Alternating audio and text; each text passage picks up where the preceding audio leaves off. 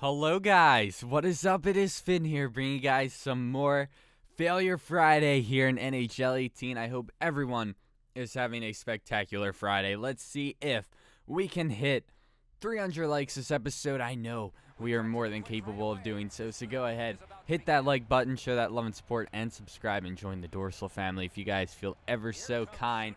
And without further ado, let's go ahead and take a look at our first clip. If there's one thing that is kind of a bummer in NHL 18, it's that if you score and go down, you don't have the ability to celebrate. And I'll let this guy do all the talking. So in this clip, Marner scores off a one-timer, and when he celebrates, he just lays on the ground.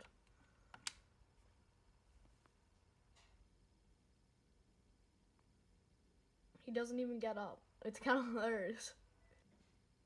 He's just sitting there. Yeah, I feel like that's happened to me before, because I know I've seen guys go down and just not get up for celebrations, like lay flat on their back, and it is funny, but it kind of makes you feel a little bit bad for them that after scoring a goal, they just don't get that privilege to celebrate. But oh well, it happens, I guess. But on to the next one. So in this next clip, we got a guy going for a goalie goal. And he's going to end up skating up, right? We see he's got the puck. He's going to go up, take the shot. Oh, it's saved. Oh, but he's still going to get credit for the goal anyway, since it was knocked in by a defender. How lucky is that? I mean, you go for it because why not? And you still get it anyway because the defender puts it in his own net. I thought that was a pretty funny clip and definitely had to include it into this week's episode. Now, this next clip was pretty odd. At least, I found it as odd. So this guy, I believe he's playing Be a Pro. At least that's what it looks like. So he's the goalie, I'm assuming. And he gets a shot on him, right? Makes the blocker save. And who other than Kreider comes in and hits him. But he literally went flying.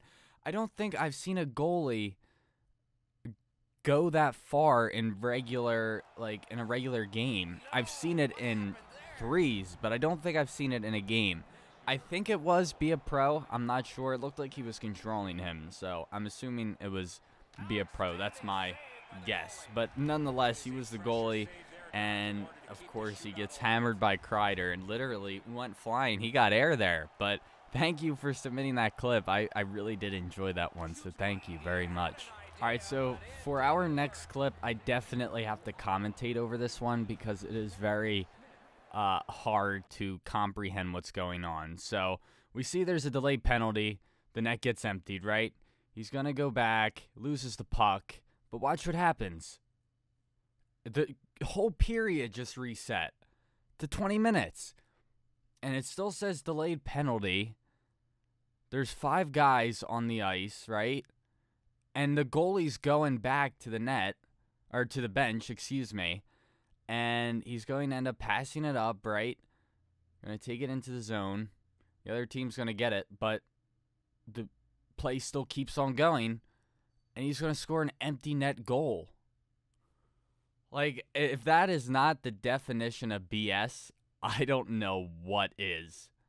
I really was just at a loss for words from that. I mean, that was just pure BS. I would be furious if that was me playing. I would be absolutely furious because of that. But I am so sorry that happened to you. I hope you were able to come back and win that game. I mean, it gave you some time. I want to know if you still got the penalty, like if you still got that power play. That's what I would like to know. But because